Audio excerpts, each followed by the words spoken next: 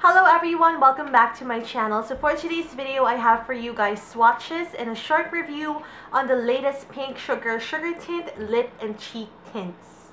Let us start off with the packaging. So this is what the box looks like. It's super girly and I really like it. You will see the shade names on this part over here, and I am wearing right now Purple Pleasure, and this is what the lip and cheek tint looks like. It is super pigmented. As you can tell, this is just one layer of the lip tint on my lips, and it's super pigmented. One thing I also noticed about the lip and cheek tints is the scent. So this one right here is the Purple Pleasure one.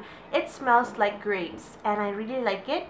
It's not an overpowering scent and it doesn't really linger on your lips, so that's not really a problem for me. The consistency of this lip and cheek tint is also super thick, and as you can see, one swipe will give you a really heavy pigmentation. It also comes in 5 different colors that you can choose from.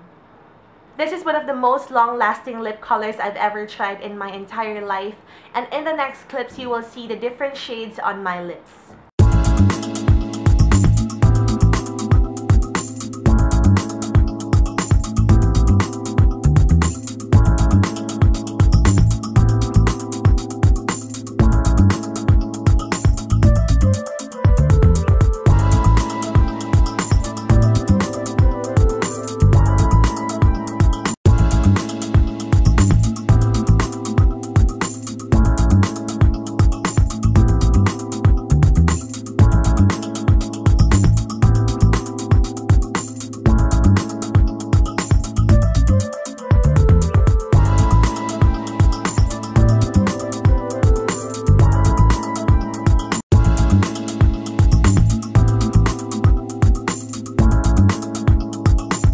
I road tested the lip and cheek tint to give you guys an idea of how long it would last all throughout the day, so keep on watching.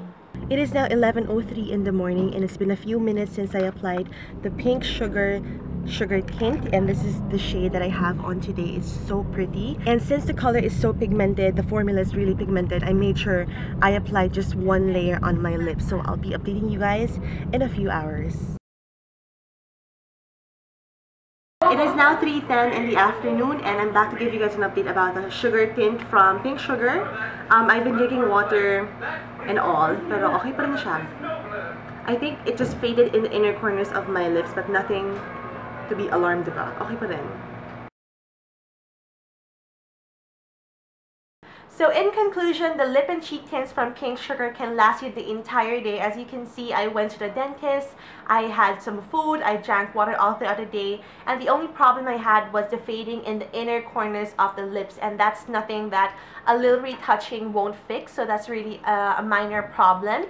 And I also really like all the color selection from the lip and cheek tint. It feels very comfortable on the lips, although if you have extra dry lips, I would suggest putting on lip balm first before applying the lip color, because this is a really matte lip product. This lip product is also really difficult to remove, so make sure you're using an oil-based makeup remover to completely remove everything. The Pink Sugar Tint Lip and Cheek Tints are available at BMNL.com. I'll have the link in the information box. Thank you guys so much for watching, and I will see you in the next video. Bye!